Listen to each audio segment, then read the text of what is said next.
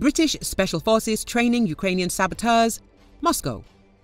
British Special Forces have been training Ukrainian saboteurs to commit acts of terrorism and sabotage targets on Russian territory, including nuclear power plants, the director of the Russian Federal Security Service, Alexander Bortnikov, has claimed.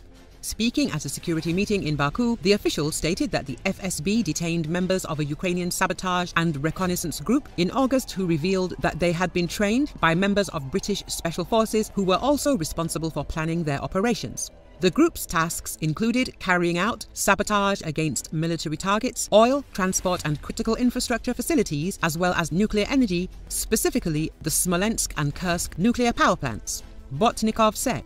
The FSB chief noted that similar attacks had previously also been attempted on the Leningrad and Kalinin nuclear power plants when over 20 explosive devices installed on power lines leading to the stations were neutralized as the result of anti-sabotage work.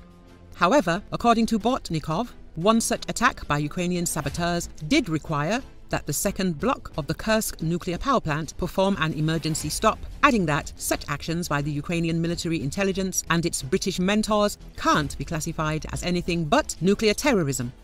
The question arises, does London realise the reckless nature of the actions of its intelligence services? And what, ultimately, do these madmen hope to achieve?